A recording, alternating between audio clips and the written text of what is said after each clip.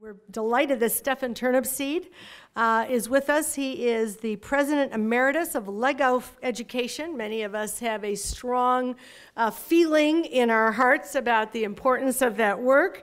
In North America, he directed that company for 16 years. He's the Executive Director of Strategic Partnerships for LEGO Education. He is the chair of the Partnership for 21st Century Skills, which is a national organization that advocates for 21st century readiness for all students. As we know, LEGO Education has a 30-year history in creating educational solutions that make learning engaging, challenging, and fun for all children and adults. And I see that some of you are already playing with the little packets on your tables. So with no further ado, I introduce Stephan Turnipseed. Thank you.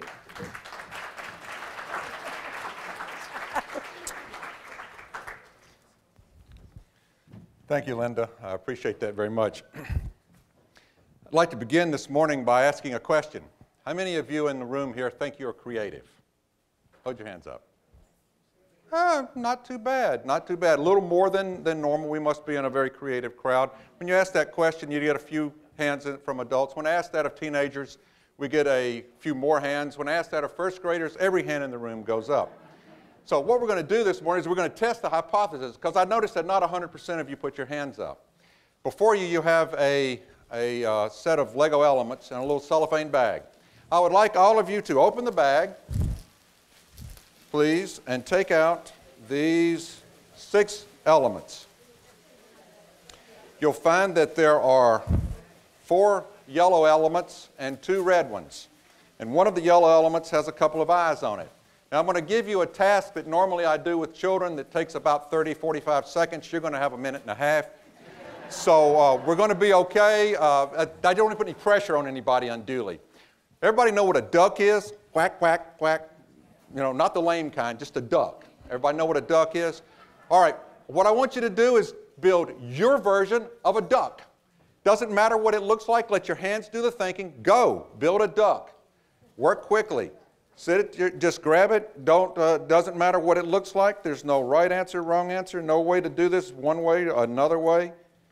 Just build a duck. Well, that didn't go very far. That's good. I'm going to build a duck. I notice it's gotten very, very quiet. Adults tend to build quietly, you know. Everybody starting to get a duck? Everybody starting to get a duck?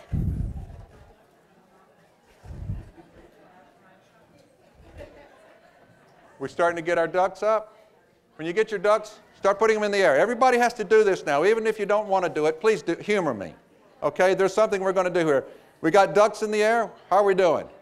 We got a lot of ducks? Got our ducks in a row here on the front. Fantastic. All right, what I want you to do is look around your table and those near you and see if anybody has a duck that is identical to your duck. Now you're starting to sound like you're enjoying it.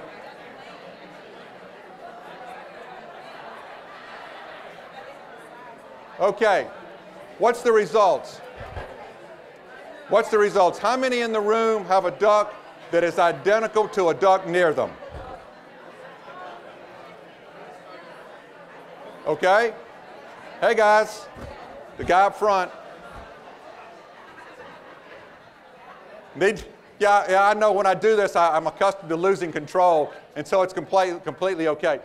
When you look around your table, is there anybody at your table that's got a duck that's identical to your duck? Anybody that's got one that's identical?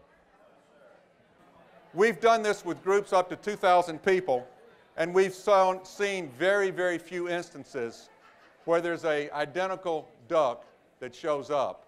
What this proves is that each and every one of you are creative. You just came up with a creative solution. How do you feel about that creativity? You feel good about that? Make you feel great? Fantastic.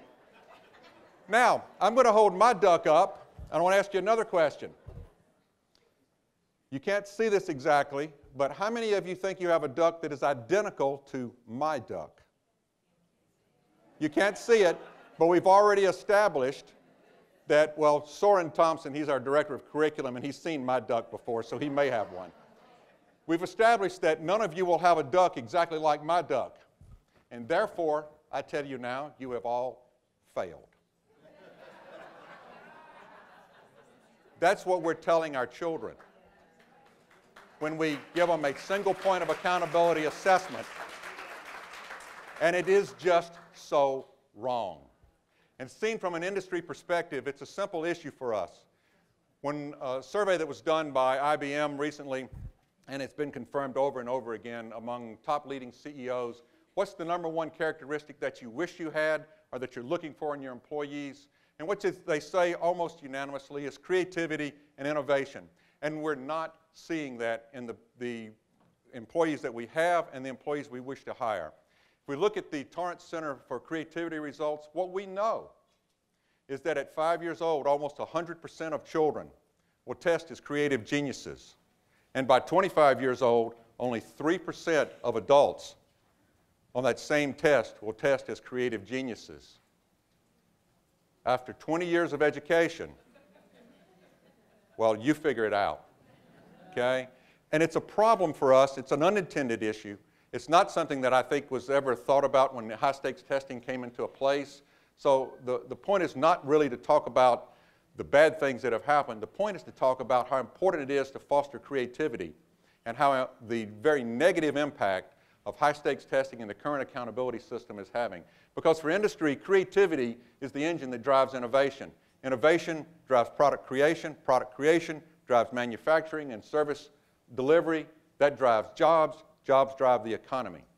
If industry cannot find the creative people we need, we will go where they are. If they're not inside the United States, then we'll go where they are. And as a matter of efficiency, so will go the jobs, because we'll co-locate our facilities there.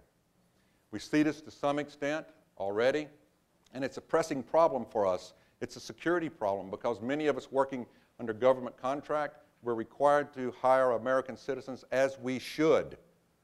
And yet we have to compete on a global, on a global stage, and we have to recognize that in this global economy that we have, our competitiveness will be based on our creativity.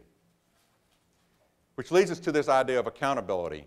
Those of us in industry have mistakenly, beginning with the total quality movement many years ago, enforced our idea that testing is an important thing to do in schools, and so we're somewhat to blame for this.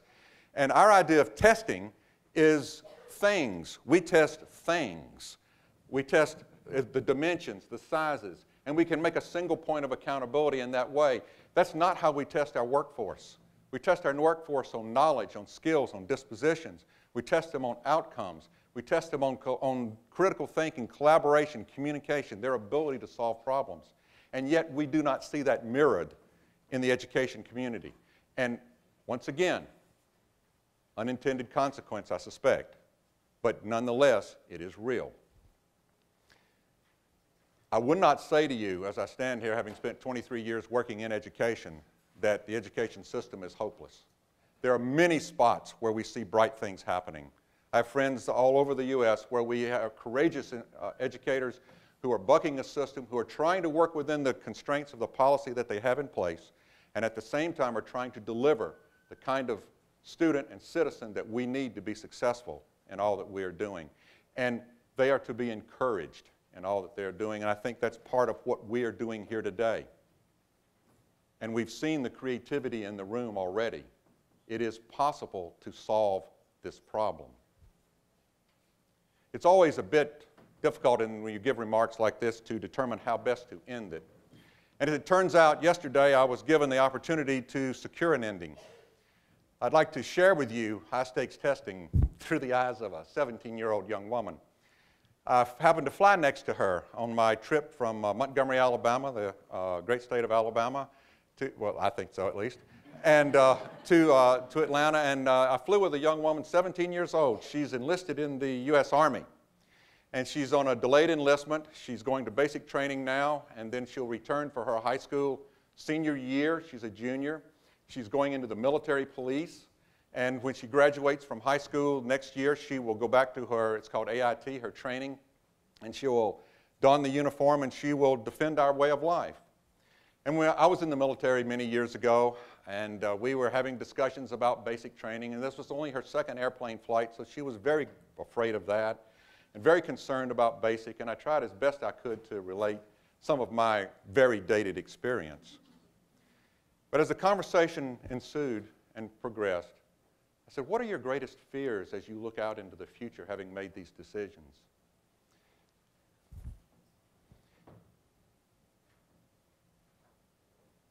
You cannot believe what her answer was. She said, my greatest fear is returning to take my exit exams and failing them. The sum of all this young woman being reduced to a single grade terrifies this woman more than the decision to defend this nation. Lacey, this young woman deserves better than this. Our children deserve better than this. And we in this room can deliver better than that. And I think that's what we're here for today.